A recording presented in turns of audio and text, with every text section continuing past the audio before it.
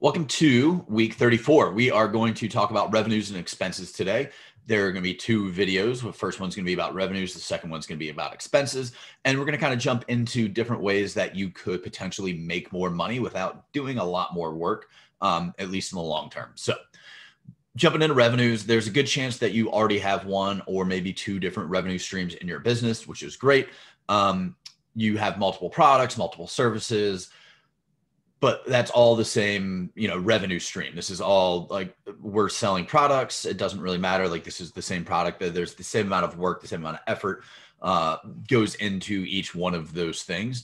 So you want to know what your sales mix is, first of all, and it's good to know the cost and the profit that you get from each, and know the time commitment that goes into each of those. So understanding what each profit center is, being, we're selling a product, we're selling a service, whatever it is. You need to know them. You need to know what it costs and what your profit margin is on there.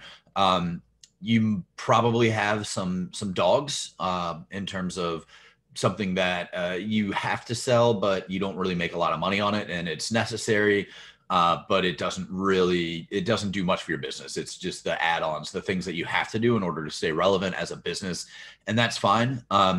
What you want to think about, though, are the things that are going to add to that customer experience. So what is it that you do, and where can you expand into things that aren't going to cannibalize other parts of your business?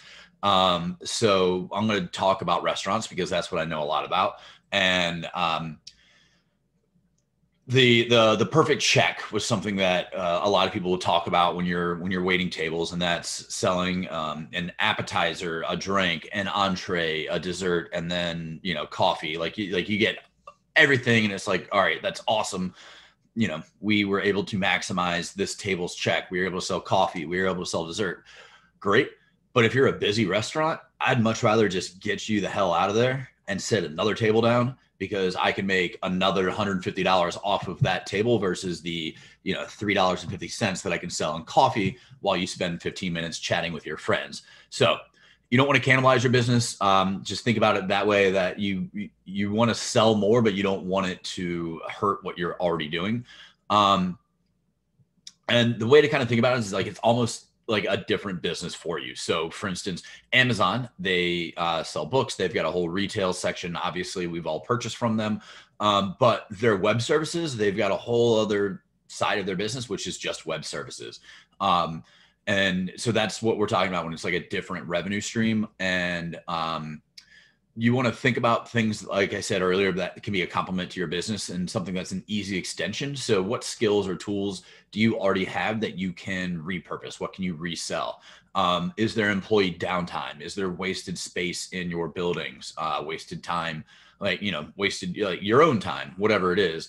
What are you good at, but something that you're not selling currently? Those are the things that you want to think about when you're looking at additional revenue streams.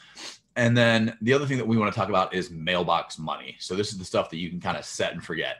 You create something, it basically maintains itself in terms of sales. You might have to put a lot about time and effort and money, let's say, into the front end of it, creating whatever it is, whether it's a product or a service or a class or something like that. Maintaining it, though, should be easy. It's just doing some marketing, just making sure that it's relevant, keeping it up to date, that type of stuff, just the maintenance. You do a lot of work up front, and then in theory, you should be able to make all that money back on the back end.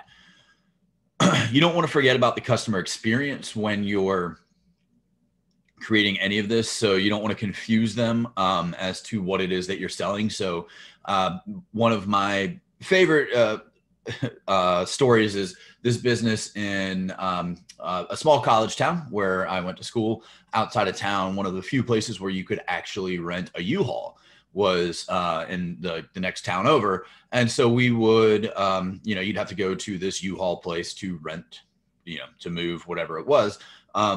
But the owner of the business also was interested in NASCAR and military surplus and pornography, which was kind of weird. So if you wanted to buy some World War II surplus, military supplies, get some NASCAR memorabilia, rent a porn, and rent a U-Haul. I don't know. It was really confusing. I don't know what he was thinking with that business, but I'm guessing that he just had these four things that he was interested in, and or opportunities, whatever it was. But it was really confusing. And again, the only reason that anybody ever went to this place was probably for the U-Hauls, possibly the military surplus. But outside of that, walking in, they're like, I don't understand what this business is. The other thing you want to think about, don't diminish your brand. So if they don't complement each other, or if they don't work together, you want to keep them separate. So you want to possibly start a new business, because if, let's say, you are into marketing, and that's what your core business is, and that's what you do, but you have web services. If they don't really go together for whatever reason, keep them separate, because you don't want people to get confused about what your brand is, like with the U-Haul person, and you don't want it to take away from your current brand as well. And then before you go and start selling something else, you want to make sure that you build out your processes ahead of time. If you haven't figured it out, I love talking about processes and building plans and that type of stuff. So go back and look at our disaster series, our process series. Don't forget about your current business as well. That's one thing that a lot of people do, is they get, they find a shiny new toy and they start working on that, and they forget all about what their core is, what's paying their bills right now. So just make sure that if you're stepping away from your business to do something else, you've got yourself covered in terms of your responsibilities, and you don't want your business to get hurt because you are doing something else. So just think about that as you grow. And up next, we're going to get into expenses.